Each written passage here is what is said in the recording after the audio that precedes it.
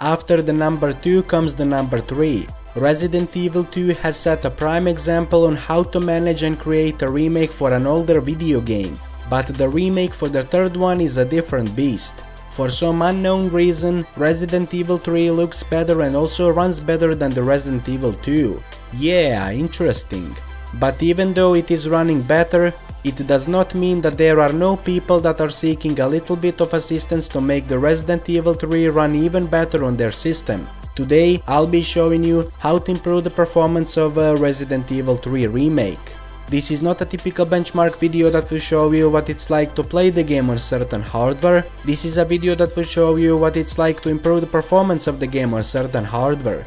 Before we proceed with the optimization process, you will need to head over to my website and download the installation package for the low specs experience. The download link is located in the description of this video. Low specs experience is a game optimization tool that I developed that will allow you to optimize your favorite games for maximum performance. Now start the installation process for the low specs experience. Once it's done, start it from your desktop shortcut and head over to the optimization catalog section. From this drop down menu select Resident Evil 3 and then press load optimization package.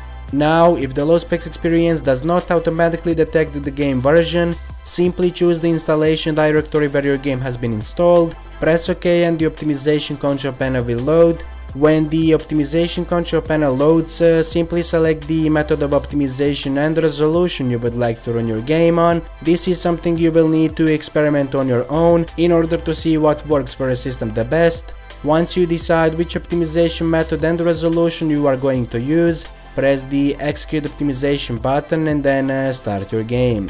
Also, if you are not satisfied with what you see, simply choose the restore default option, which will restore your game to default settings. That's all from me for now. If you like what I do, please be sure to like the video and subscribe to the channel for more similar content. Anyway, I'll see you all next time.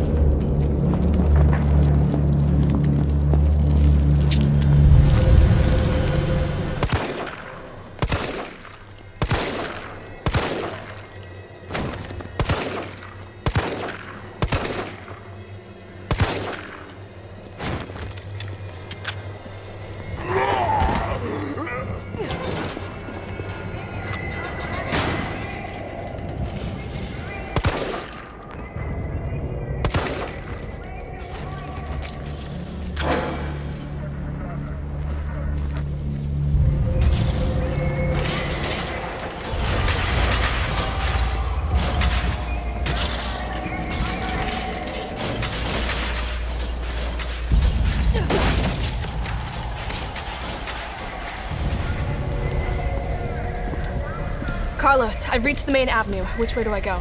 See a big transmission tower? That's the substation. You'll have to circle around through an alley to your right to get there. You mean the alley that's on fire? Maybe. Surely a tall drink of water like yourself can put out a few flames. Fuck you.